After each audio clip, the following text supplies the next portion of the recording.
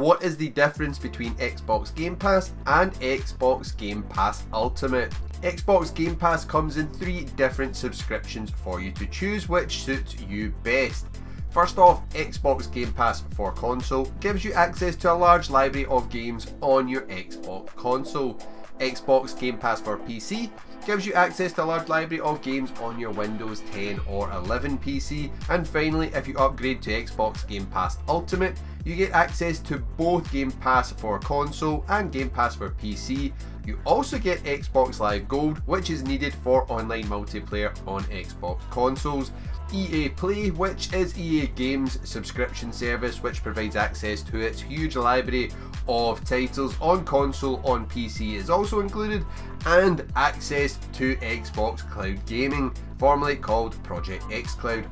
All included in the 1 monthly payment for Game Pass Ultimate. You can then download the games available on the service and play them as often as you like, as long as you continue to pay the monthly subscription fee. But you also have the option of buying any of the games on Game Pass outright at a discounted price, which is a nice touch. Xbox Series X and S, Xbox One, Xbox 360 and original Xbox games are all part of the Xbox Game Pass lineup, with the first 2 generations of Xbox games being accessible through backwards compatibility.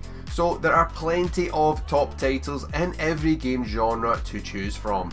The included Xbox Live Gold subscription with Game Pass Ultimate also gives subscribers exclusive discounts on many games on the Xbox Store and a couple of free games each month, and access to games with Gold. You get access to a couple of games to play for free for the full weekend. How much does Xbox Game Pass Ultimate cost? Xbox Game Pass Ultimate is priced at $14.99 US in the States and £10.99 a month in the UK.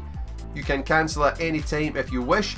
The standard console only version of Game Pass doesn't include Xbox Live Gold, EA Play, Cloud Gaming or the PC version of Xbox Game Pass. The console only version will cost you $9.99 per month or £7.99 a month. What games are included with Xbox Game Pass? Well, Xbox Game Pass always includes around 300 games made up of Xbox Series X and S games, Xbox One games, Xbox 360 games and even original Xbox games via backwards compatible titles.